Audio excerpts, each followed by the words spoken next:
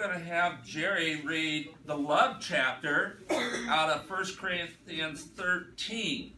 But before he does that, I want you to be thinking about a few words that I'm going to be focusing on, and that is forgiveness, and that is mercy, and that is lust. Get your water. Okay, so Jerry, would you read that for me, please? Sure. I got a little short commentary tonight because this is quite lengthy. So. Okay, Warren Wiersbe's commentary about the love chapter. Love puts quality into service, puts maturity into character, puts eternity into life. And Dr. D.L. Moody said, God hates the great things in which love is not the motive power, but he delights in the little things that are prompted by a feeling of love. 1 Corinthians 13. If I speak in the tongues of mortals and of angels, but do not have love, I am a noisy gong and a clanging cymbal. Yes. Or if I have prophetic powers and understand all mysteries and all knowledge, and if I have all faith so as to remove mountains, but do not have love, I am nothing. If I give away all my possessions, and if I hand over my body so that I may boast, but do not have love, I gain nothing. Love is patient, love is kind, love is not envious or boastful or arrogant or rude. It does not insist on its own way, it is not irritable or resentful. It does not rejoice in wrongdoing, but rejoices in the truth. It bears all things, believes all things, hopes all things, endures all things. Love never ends. But as for prophecies, they will come to an end. As for tongues, they will cease. As for knowledge, it will come to an end. For we know only in part, and we prophesy only in part. But when the complete comes, the partial will come to an end. When I was a child, I spoke like a child. I thought like a child. I reasoned like a child. When I became an adult, I put an end to childish ways. For now we see in a mirror, dimly, but then we will see face to face. Now I know only in part. Then I will know fully, even as I have been fully known. And now faith, hope, and love abide, these three. And the greatest of these is love. Thank you, Jerry. Now, isn't that beautiful? Yes. You know, to me, and I've done some marriage counseling and different things, and to me, whenever I read that, what that illustrates is the face of Jesus Christ. That is love in the essence. And if we could just strive for that. Now, did any of you hear anything of any discipline in that?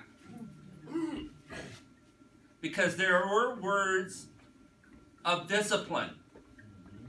There were words of discipline in that.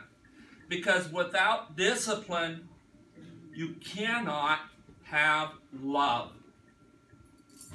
The first part of that talked about discipline, the gonging. And then the last part, it talked about discipline again. And when we put away those childish things, as we put away those childish things, we grow. And there's something about this whole story about love, is that if we cannot forgive somebody, how can we expect someone to forgive us? Have you ever wanted somebody to forgive you? I have been there. I've wanted someone to forgive me, and I couldn't forgive this person myself. Because I love this person, but at the same time, I hated that person. Now, that isn't any kind of love. That's not love that Jesus has for us. That isn't love that God has for us. God has a disciplined, well-ordered, agapic, all through and through love for us. That does not mean He will not discipline his children. That does not mean that there isn't consequences for our sins. We can come in the name of the Lord all we want. We can call ourselves Christians until they throw dirt in our face, 6 feet under. If we do not have the knowledge of God's Word, and if we do not uphold to what we learn in that personal relationship with Him, ignorance of His Word is no excuse with Christ. All man has evil, but all man has the capability of overcoming their sinful way through Jesus Christ. All man has love in them.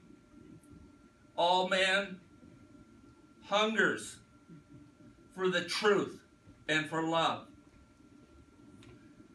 One might say, well, what about the person that doesn't know any better because of a medical reason?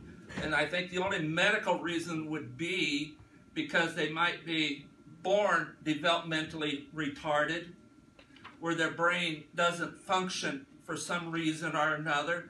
But God has provided a way for them, just as He has provided a way for those many millions and thousands of babies that were murdered from their mother's womb. Those babies are all sitting up in heaven. That we are loved before we were even a twinkle. We were loved before we were knitted in our mother's womb. If we have forgiveness for one another, that is a sign of love. Mercy. Have you ever thought about the word mercy? Mercy comes from God through Jesus Christ. He's the one that has mercy. You might think that you have mercy on somebody, but true mercy only comes from Christ. True forgiveness comes from Christ. I can forgive you and say, would you forgive me? And it's up to you to accept that or to reject that. And that's the same with God through Jesus Christ. He had forgiveness for us when He went to Calvary. He had forgiven us. It's up to us to accept that or to reject that. That's a sign of true love. Mercy comes from Heavenly Father, from Christ.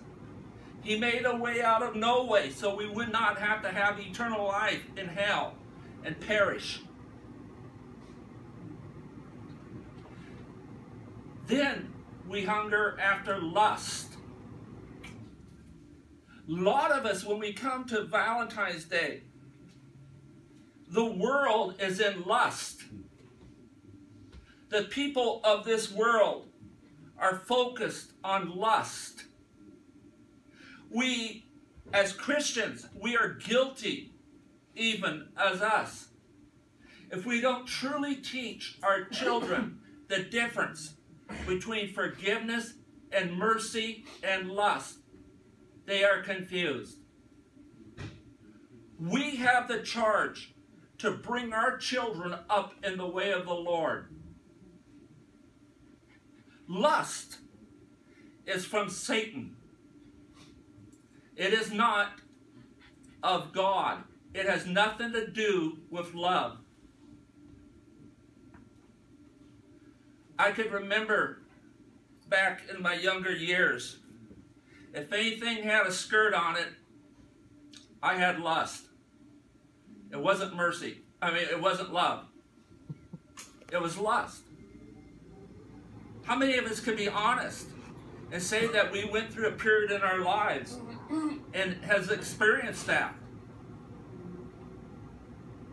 Until God gets a hold of us and show us that true love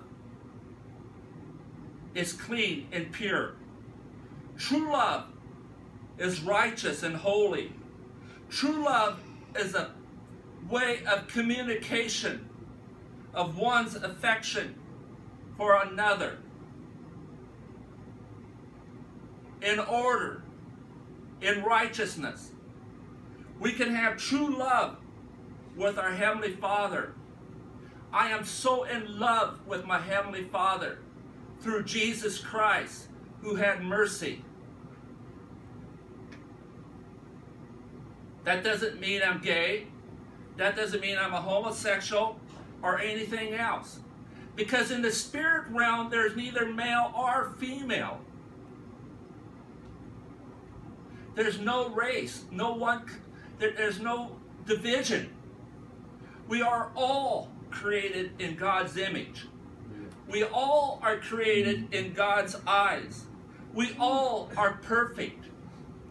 We all are whole.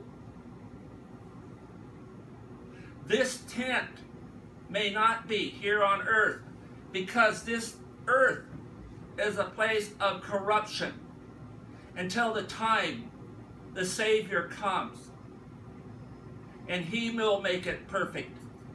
Until the time when your spirit leaves this body and enters into the kingdom of heaven, that He would send angels to protect you on the way from the things that are satanic and of Satan. Satan counterfeits love and calls it lust.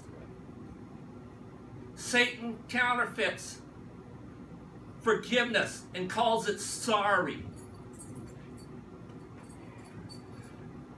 Satan counterfeits so many things that we have to be so in tune with God's Word. And without knowing God's Word, and that's why they call the basic information before leaving earth manual God's Word. Because those are the truth. Those are the words that we live by. Those are the words that we create our nation under. Those are the words that we build our family unit around, in our cities, in our country, in our lives around. Those same words. Anything else is counterfeit and not of Christ, is not of God. But so many of us, we have had that robbed from us. Even those people who call themselves Christian.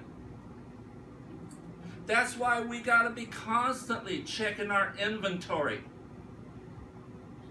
Because those things that we lust after creep in from time to time. And Satan will creep in and twist things around. That we no longer have a clear picture of what love truly is. That's why it's good to read the love chapter from time to time and know and to refocus. I could spend a whole week every day speaking from just that one chapter on each verse what love is and what God is saying to us. Because the Holy Spirit speaks to us through His living Word, God's living Word. Thank you. God bless you and have a good Valentine's Day. Amen. Hallelujah.